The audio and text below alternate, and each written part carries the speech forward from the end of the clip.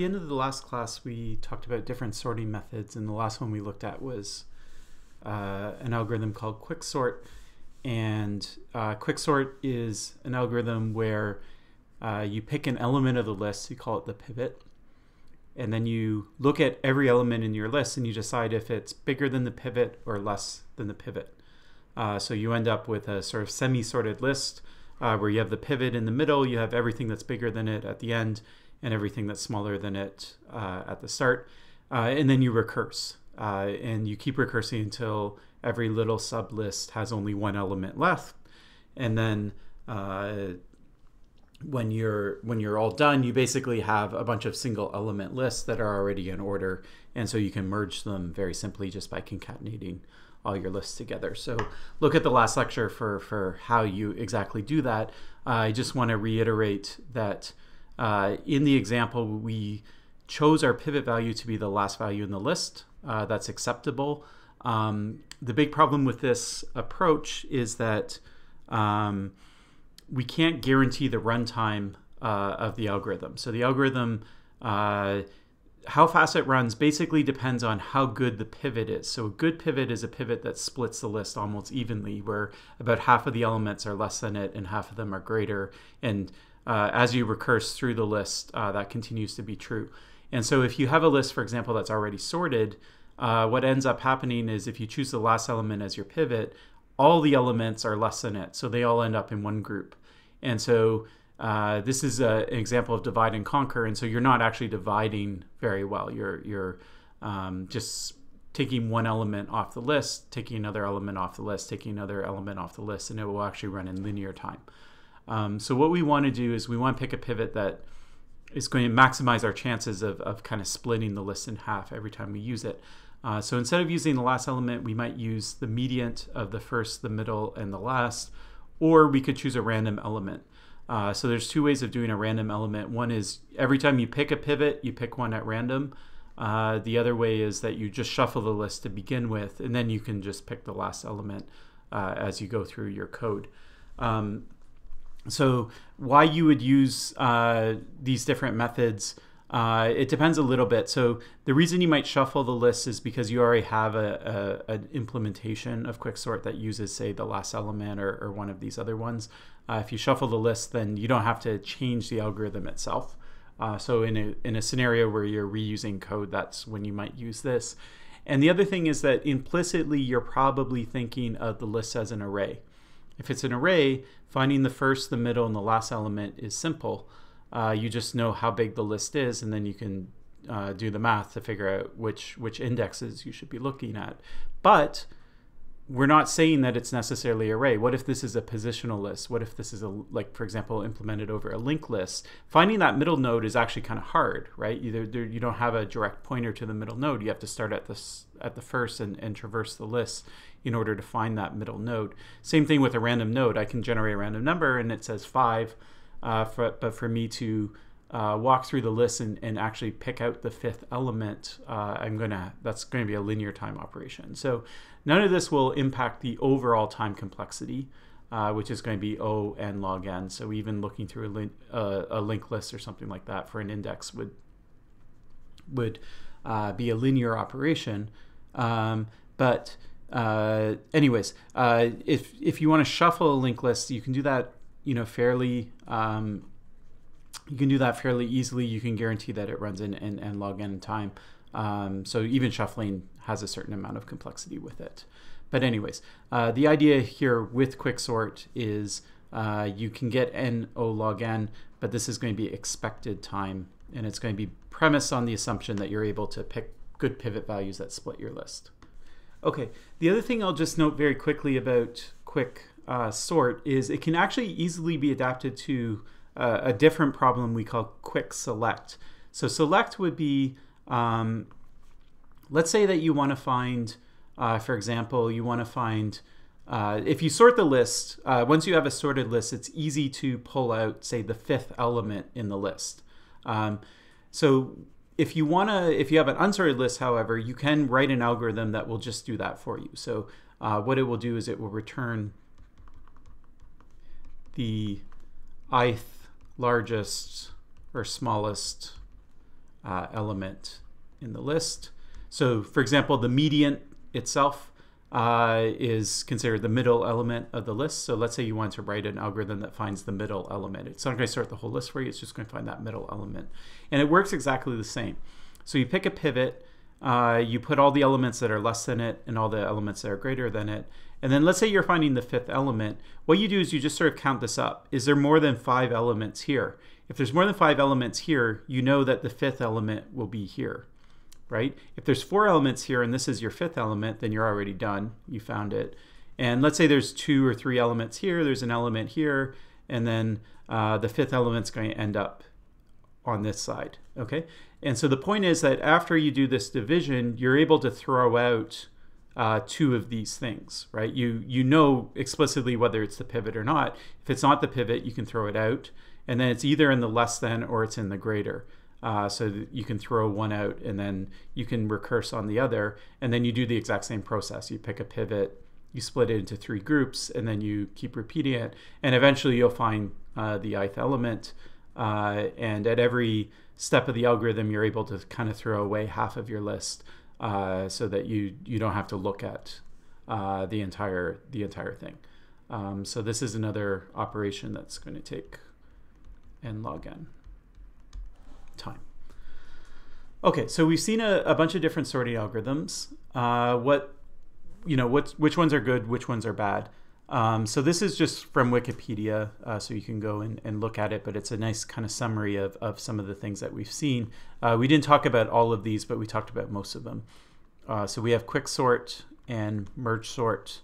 We talked about heap sort, we talked about insertion sort, and we talked about selection sort. We didn't talk about these other ones. This is just an in-place version of merge sort. I'll note that for all of the algorithms that we talked about, there are in-place versions. So in-place means that you don't have to create a new data structure to hold the data. Now, sometimes you do have to create a data structure that's going to keep track of where you are in the recursive method, like how much work have you done or not done. And so in that case, you might have some sort of little data structure that's just going to remember, how many times have you recursed, how many more times you have to recurse, what do you have to recurse on, what you don't have to recurse on, those types of things. So memory complexity is actually in this chart. So worst case is what we're normally interested in. So that's big O. So you have these 3 are n squared. So insertion and selection we know is n squared algorithms. And quicksort, we know that it's n squared worst case. So for example, if you pick your pivot as the last element and it's already a sorted list, you'll hit n squared. But on average, if you randomize your pivots, you can expect n log n. So this is expected or average time. And then we didn't look at expected for the other algorithms.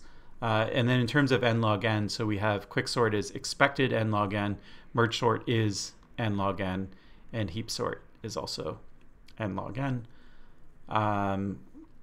You can think about the memory complexity. There's this other property which is called stability. And stability basically says that if you sort an algorithm, let's say that you have an original list.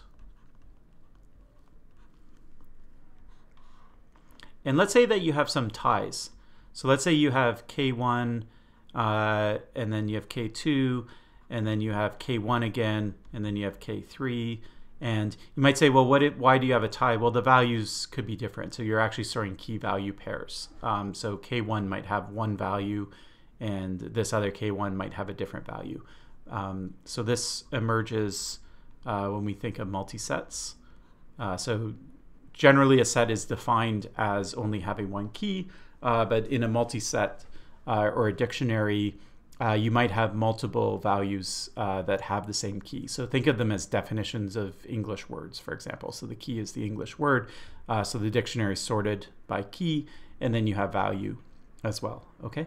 And so what will happen is if we assume 1, 2, and 3 are sort of the right order, we're going to have a sorted list. And the sorted list will have the 2 K1s, the K2, and the K3. And the big question is, how did we decide which K1 to put here and which K1 to put here? Okay, so is it the case that it looks like this, or is it the case that K1, the first K1 here got put in the second spot, and the second one got put in the first spot? Okay, so some algorithms are arbitrary. There's no guarantee. Which K1 ends up in which position just depends on the algorithm. It sort of depends on where it happened to be when you did some splitting or when you did some merging, that type of thing. Okay. Other algorithms will always have the property that if K1 appeared first in the unsorted list, it will appear first in the sorted list. Okay. And so that's an algorithm that we call stable. So a stable algorithm is an algorithm that has that property. So I'll just try and delete the unstable line here. Okay, you don't have to watch me struggle with that. All right, so a stable algorithm. And later we'll talk about something called radix sort, and it's a really nice algorithm that assumes you require a stable algorithm for it. Okay, so a stable algorithm ties are handled in same order as input. Okay. And basically what we'll do is sometimes you want to define a tiebreaker. So you're like, if these two keys are the same, then we're going to look at the value and we'll take the first value or the shortest value or something like that. And when you have stable algorithms, what you're able to do is you're able to basically sort the list a couple different times according to the different tiebreakers and then sort it by the main key. And then it will turn out to be sorted in the right order where you have the right set of tiebreakers in the right set of orders. But we'll circle back to this. This becomes more important when we talk about something called radix sort. Okay. But anyway, so heap sort doesn't give you any sort of guarantee, and selection sort doesn't. Insertion sort, merge sort will, and quicksort can also be made to be stable if you want it to be. Okay. This tells you, it just gives you a sort of keyword to think about what the main mechanism is that you're using. All of these algorithms, I'll note, are something we call comparison sorts. So all of them have one method that's in common, which is that they're doing a comparison. So comparison is looking at two elements of the list and saying this one's bigger or this one's smaller. So all of them use a comparison, and we'll talk in general what's the best that you can do if you only do comparisons, and then we'll look at some algorithms that don't use comparisons as well and what their advantages are. Okay, now of all of these algorithms, we still have the remaining question of which would we prefer to use. And so we can see that it's, especially in terms of time complexity, insertion sort and selection sort don't look very good, and it's kind of a three-way tie between these. Now in practice, what's often used is merge sort, and the reason is for this, we mentioned this last class, which is it's highly parallelizable. So what happens is that when you do merge sort, what you do is you split a bunch of elements into smaller and smaller chunks, and then eventually what happens is that you have to sort these smaller lists, okay? And the smaller lists you can give to different processors. So let's say you have a GPU is able to do like parallel processing. So for every core that you have on your GPU, you can give it one of these sublists. So you start on a single core and you start partitioning your list, and then once you have it split into 100 elements, you give one to each of the 100 GPUs. They solve it for that particular list, and then you merge it back together. Okay, so this idea of taking a big problem, splitting into smaller problems, giving it to a bunch of parallel processors that will solve it, and then merging the results back, that's a general kind of template. So MapReduce is another sort of general framework for algorithms that follow this kind of principle. And so anyways, it shows up a lot. The other nice thing about merge sort is once you get your lists and they're small enough, what you can do is you don't have to use merge sort to sort the smaller lists. So you can use merge sort to partition them into small enough lists that you could, for example, use insertion sort or selection sort, which are n squared. Okay, so they're really terrible in terms of worst case, but they're not actually that bad when you think about actual wall time. Okay, so this n squared you really feel when n gets really, really big, but for small n's they can actually be really fast. And so what you can do is you can kind of chop your lists up into smaller and smaller lists, split them up amongst different cores. The different cores will do insertion sort or selection sort, and then you can start merging things back together. So we call that a hybrid algorithm, where you're using different sorting methods, and that's great. So a parallelizable hybrid algorithm is sort of is one of the most competitive algorithms, and most of them use like sort of these kinds of principles when you look at doing sorting in real world industrial use. Okay, now the next topic I want to talk about is comparison sorts in general.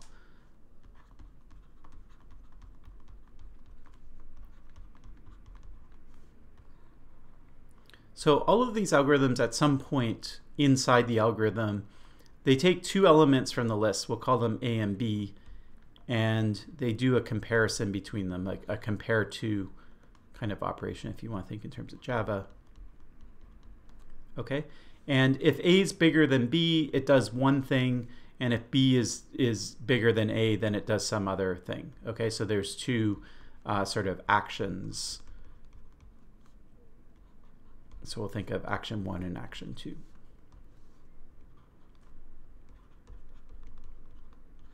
Okay, then it will compare, it'll find some other elements to compare, whatever. But the point is that this is like kind of the base unit, the base computation that underlies all of these algorithms. So the question I want to ask is, if you're going to sort a list using comparisons, you know, we see that n log n looks like the smallest, at least in terms of worst case complexity. It looks like the best that we can do. Okay, and so is it true? Is it true that you need to do n log n? And so it turns out that it is actually true. Write this down as a theory. So in the worst case,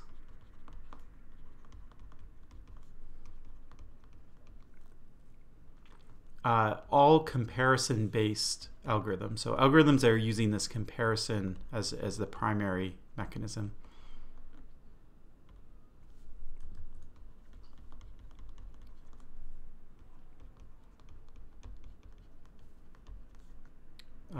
require, so lower bound is they're going to require n log n time. So there's no way that you're going to do it faster. Now, you might say, well, wait a minute, I know some algorithms that are faster than n log n for sorting. Well, they're not comparison-based. Okay, so anything that uses this comparison will require theta log n. Okay, so I'll sketch out a proof of this and put the emphasis on sketch. This will not be a formal proof. I'm just going to give you the intuition of what the proof looks like. Okay, so think about something like this. So we have an unsorted list, and this is our input. And what we're going to do is we're going to pick two elements out of this unsorted list. I don't care what two they are. It will depend on the algorithm, but we're going to do a comparison between the two of them. And then based on the results of the comparison, we'll either do one thing or we'll do another. Okay, we'll either do action 1 or action 2, and I don't care what action 1 or action 2 is. The point is that there's only two possible actions that you can do. Okay, then what will happen is you'll pick another two elements out. Okay, and you'll either do action 1 or action 2, and then you'll repeat this. And then finally, at the end of the day, you'll have a sorted list. Okay, and the question that we're asking ourselves is basically, how many of these comparison operations do you have to do? Okay, and we don't know. We actually don't know how long this chain is. Okay, but what we do know is, first off, it's kind of a tree, right? So even if you go over to do the second action, then you're going to do another comparison. It will have two outcomes. Then you'll do another comparison. It will have two outcomes. And so this ends up being, we have a binary tree. And every possible sorting of the list, okay, so every possible sorting will have a leaf node. Okay, so the leaf nodes will be, basically, if you start with a list, think of it like this. Let's just think of one element. This is sort of a middle element in the list. This middle element could stay in the same place. It could end up here. It could end up here. It could end up here, could end up here. So it could end up in any one of these positions. And that's true of every other element, right? So this element could end up here, or it could end up here, it could end up here. Obviously, the same element can't end up, two different elements can't end up in the same slot. But there's lots of different possible sortings that could come out the other end. So the question is how many? How many possible ways of sorting a list are there? And the answer is n factorial.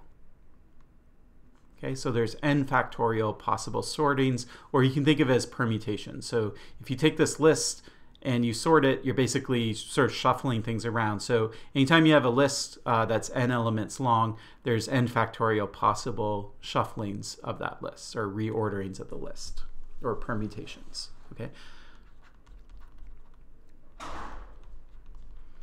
So we know this is a binary tree. We don't know how long the path length is. That's what we're trying to establish. But what we do know is we do know how many leaf nodes there'll be. There'll be n factorial leaf nodes, because there has to be one for every possible outcome. Okay, so with n factorial possible leaf nodes, and if this is a binary tree, then we can actually figure out what the height is, right? We can figure out how many nodes, how many, what height of a tree do we need so that we can fit n factorial leaf nodes in the tree, okay? And there's a closed form expression. I'm just going to express it in broad terms. So broadly, it's going to be the logarithm base 2, because it's a binary tree of n factorial. And this number ends up being n log n, okay? So what that means is that the path length of this is going to be n log n.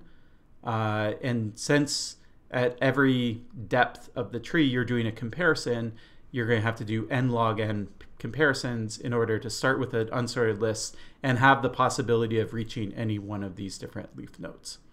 Okay, so this is the number of comparisons.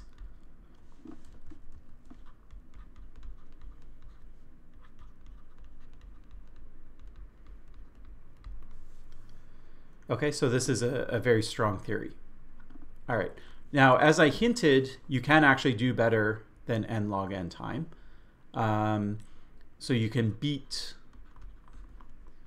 the n log n bound by doing things other than comparisons.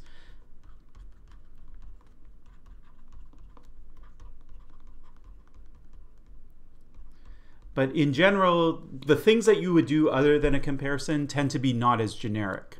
And so usually they come with some constraints. Like this algorithm is not going to work on every single list. There's going to be some assumption that you make or some constraint on the list, which is going to limit it. And then you can sidestep this having to do a comparison. So comparisons are very general. You can do it on any kind of list. Doesn't matter what the keys are, what the values are, as long as you can actually do that comparison operation. So all lists can be sorted in n log n, but if you have special cases, lists that look a certain way that have certain constraints, then we might be able to do it faster. Okay, so what are those constraints, and what are those operations other than a comparison that you can do? So that's what we'll talk about next. So here's an example of something that is not a comparison-based operation that will let us beat the n log n bound for sorting algorithms. So this is called bucket sort. It's a very simple algorithm. But we're going to put some restrictions on the things that we want to sort.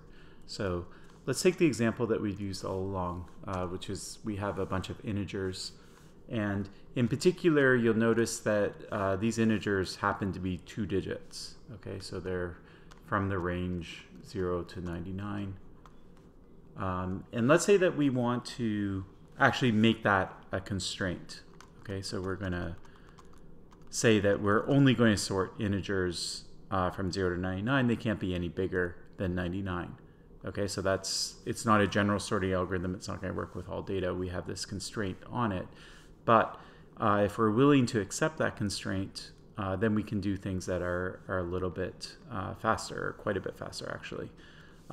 So bucket sort's actually a really nice, simple, elegant algorithm where what we do is we set up an array, and in this case we'll assume that the array has indexes up to the maximum number. So we'll take it up to 99. And then what we do is we can call this array A. What we do is if 85, if we want to put that, if we want to sort it, that's our key. What we do is we just put it in the 85th slot in our array. Okay, 24 will go in the 24th slot.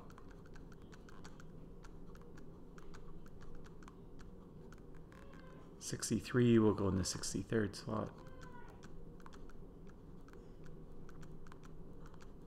Okay, and notice that this takes O one time, constant time. Okay, so that's great. And we're going to do it for all of the elements in our array. So let's assume that we have n, as we typically do. Let me call it small n. So let's say that we have n elements to sort. We're going to do O1 operations n times, one for each element. Okay. Then what we'll do is we have this array, and the nice thing is we can just walk through the array and print out the elements in the order that we see them. And what will happen is they'll come out in sorted order. Okay. So step one is we load the array up. So we do constant time operations, one for every element in our original list, and then we traverse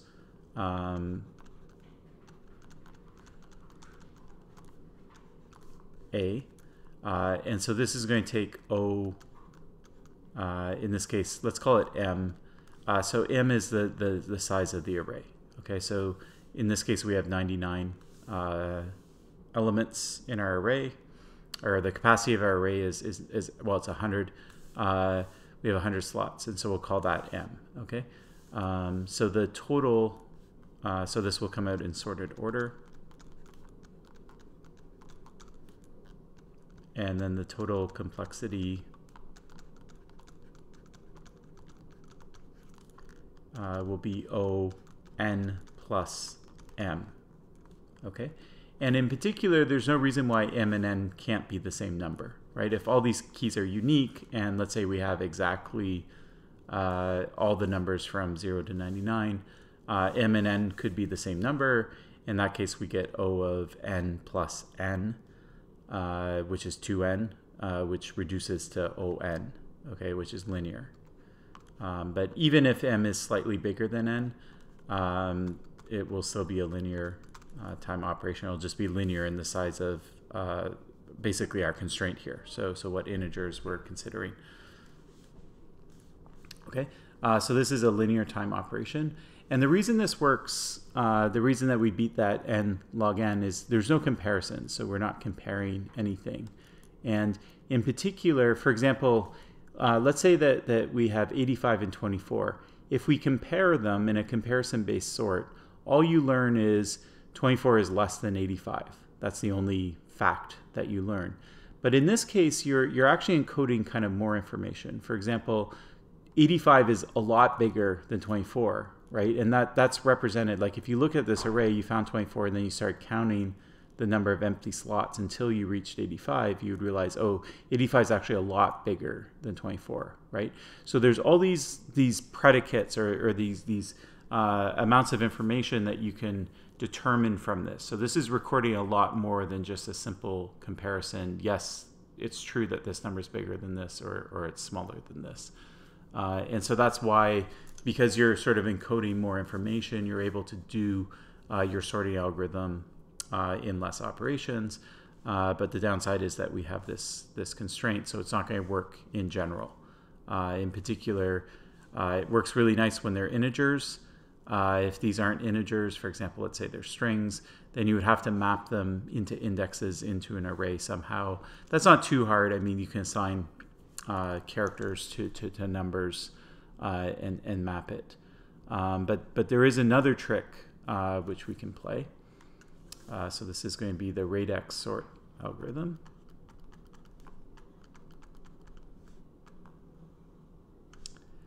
And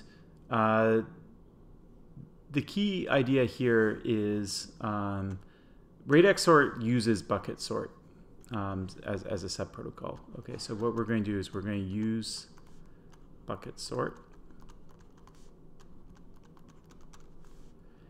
And what we're going to do is we're going to assume that we have a multi-map instead of a single map, which is a fancy way of saying that we allow the same key more than once, or to be repeated.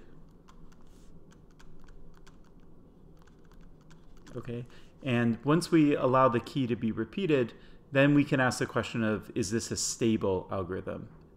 So if there's a tie and two keys are the same, is the output of the sort going to preserve the order of those two keys based on the input? Okay, and so it turns out that for bucket sort, well, first off, notice that let's say we have 24 twice.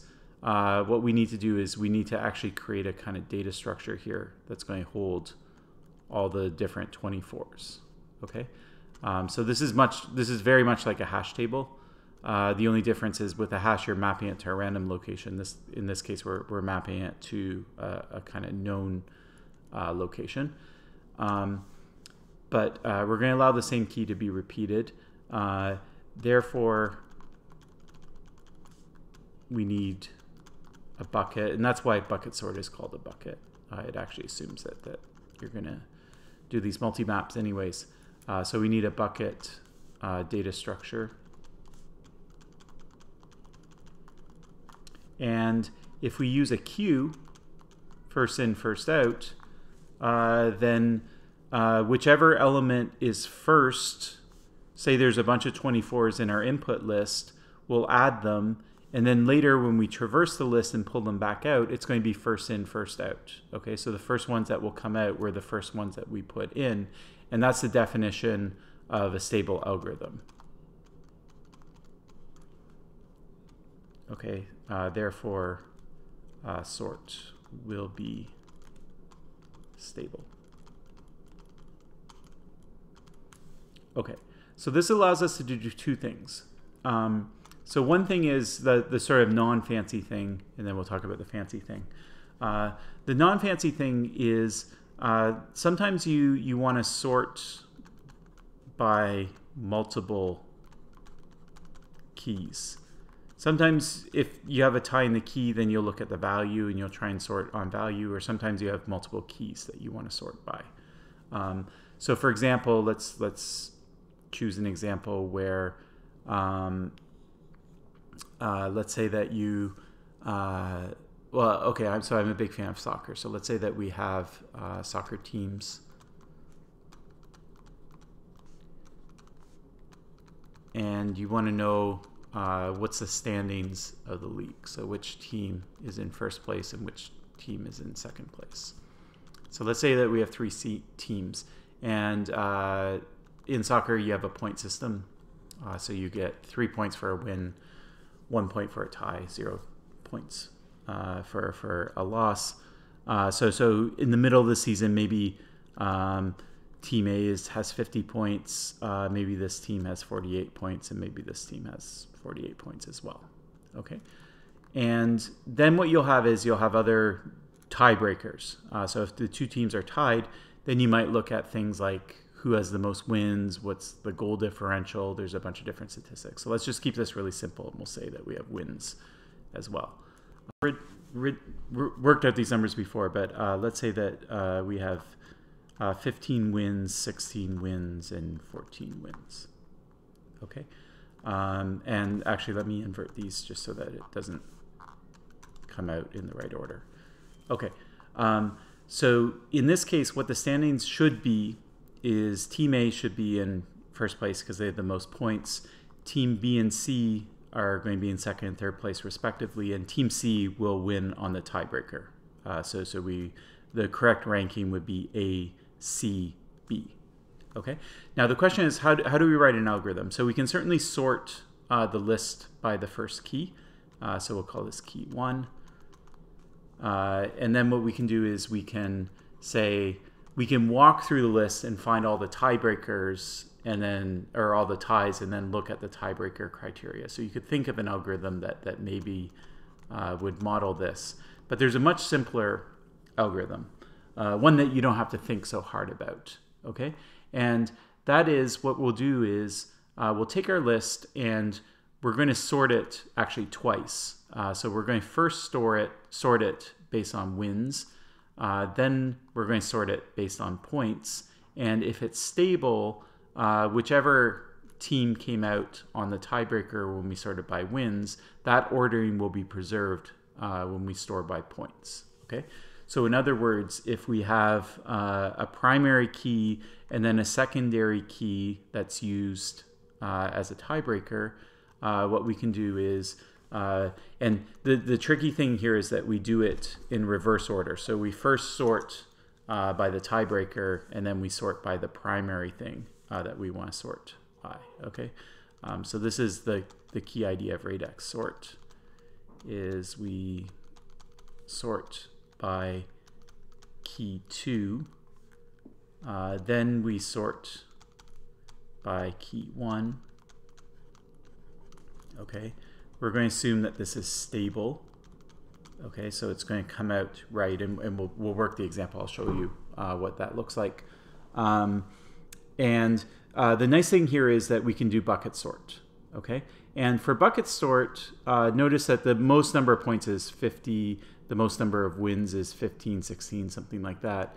And if we were to push these keys together, another way we could do is you could think of some way of sort of combining these two keys together, but then you would get a much bigger data structure that you would need. So by splitting these keys up, what we can do is we can make sure that that each key is actually relatively small. Then we can use something like bucket sort to do the actual sorting. Okay. So in this example, what we'll do is we'll first, so in the example, we'll sort by key 2 first. So what we'll do is we'll get, now in this case we want to sort with the highest first. So C has 16 wins, A has 15, and B has 14. So 16, 15, 14, and then their respective points are 48. A has 50, and Team B has 48.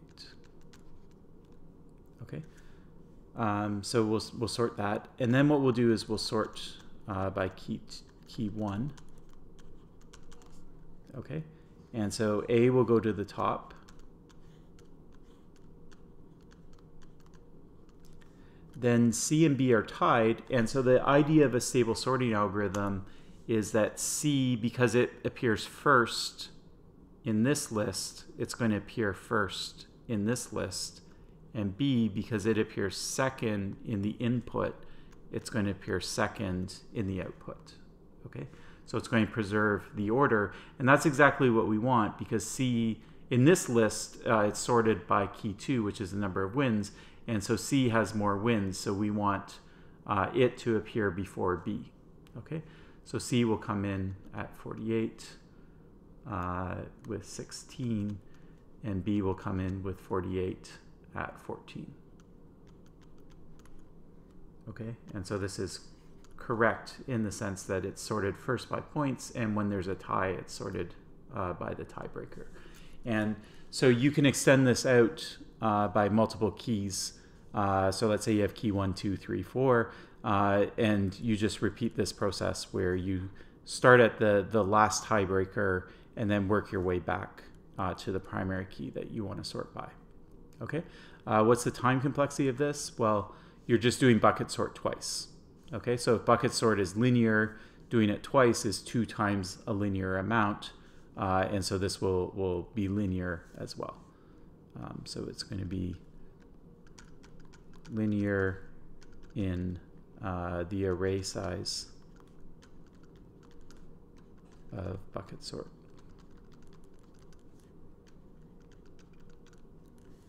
Okay, and so this is an example where the keys were already split up into 2 separate keys. Okay, the final trick that we can do with radix sort is we can take keys that aren't split up. We can take keys that are just normal values of keys, and then we can split them up as if they are different keys. Okay, so the final trick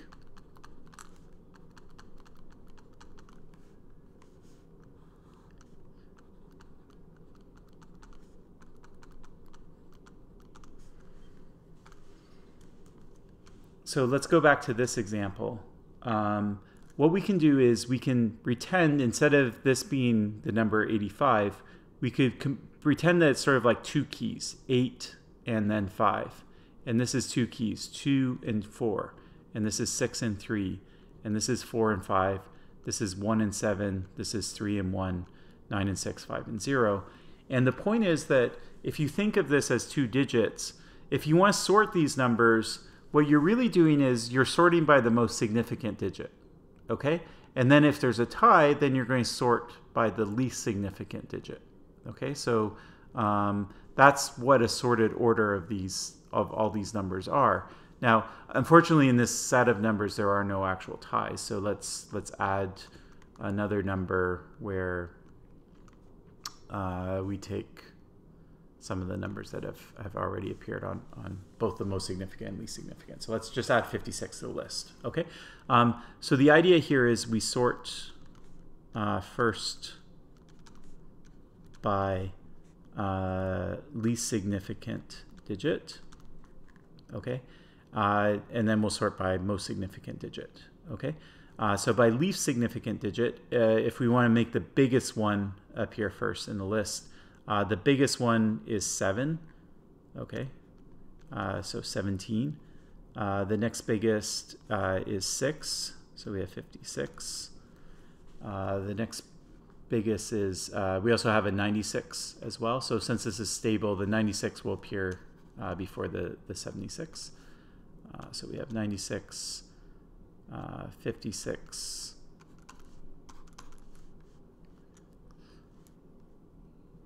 the 17 is gone. We have a 0, a 1, a 5, a 3, a 4, and a 5. So the 2 5s will go next. It's stable, so we'll do it in the same order. So 85, 45.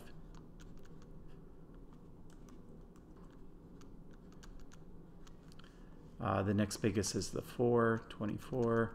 Then the 3, 63. Then the 1, 31. And then the 50. Okay, so what we did is we basically sorted it by the least significant digit. And so you can see this set of numbers are sorted in terms of these numbers here. Okay, and if we use bucket sort, the difference is before we had to have an array that was size 100. Now, because we're just sorting by this one key, we only need an array of size 10. So an array of size 10. So that's a much smaller array. Okay. Then what we'll do is we'll repeat the trick for the next significant digit. And once again, we only need an array of size 10. We can use the same array if we want. Okay. So then we do most significant digit. Okay. And so if we look at just the most significant digit, we see that 90 is first, then 85, then 63. Then we have a tie. So we have two 5s. And because we're doing it stable, then we'll do it, the output will be in the same order as the input. And notice the input is already sorted by the next least significant digit, okay? So because 6 comes before 0, we have the bigger number on top. So 56. At 50, anything will always be in the correct order in this list, and this list is going to preserve it, okay? So we'll put 56 next, and then we'll pull the 50 up here. Then we'll keep going. So we have a 45, we have a 31, we have a 24, and we have a 17. Okay, so this is a list that you can think of as it's just in sorted order. Okay, but a different way of thinking about it is it's sorted by most significant digit from biggest to smallest. And if there's a tie, then the tiebreaker is what's the biggest least significant digit. So that's a different way of thinking about actually sorting a list.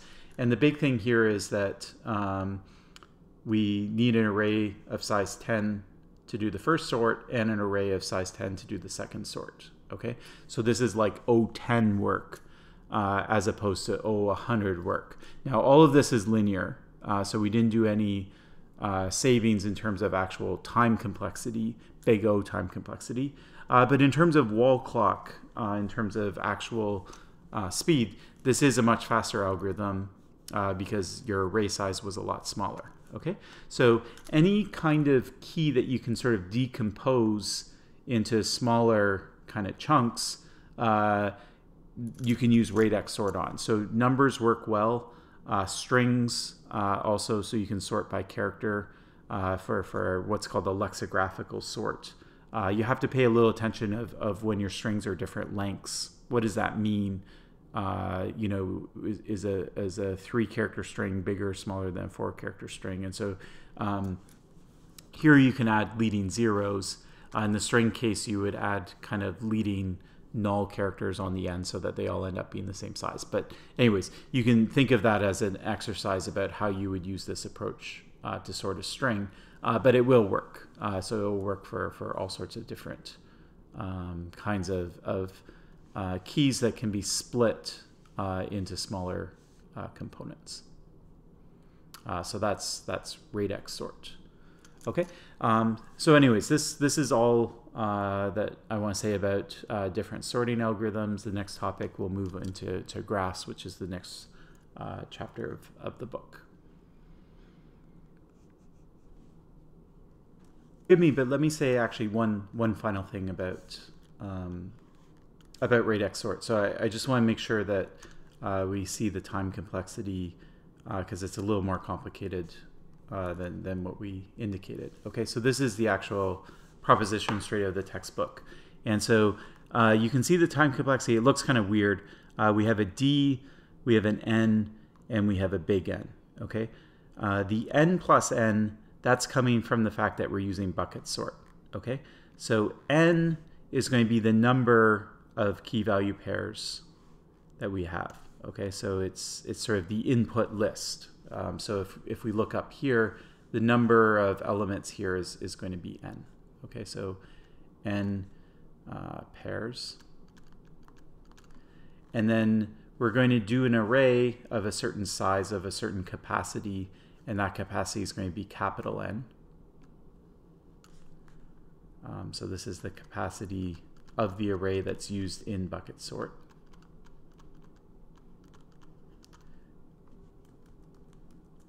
So in this case, it was 10. Okay. Now, because we have collisions, because it's a multi-map, so you can have the same key, this could be bigger or smaller than n. So usually well, first off, strictly speaking, if it's a mapping, meaning that you can't repeat keys, then n it has to be strictly bigger than n. You could have equality and that's it.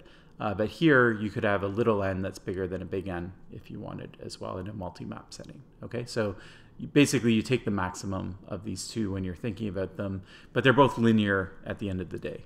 Okay, and then D is we repeated this process. So we took little n keys, we put it in an array of 10 elements here, and we did it twice. We did it once for the least significant digit and once for the most significant digit. Okay, so the number of sort of decompositions you can think of as D. So D is the number of splits in the data structure, or the number of keys. So I'll say number of sub keys. Or digits, if you want to think of it in terms of numbers. Okay, so it's the number of digits times the sum of the number of elements and the capacity of the array. Okay, n is because you have to touch every element to put it in the array. Big N is because you have to traverse the array to pull all the elements out in sorted order.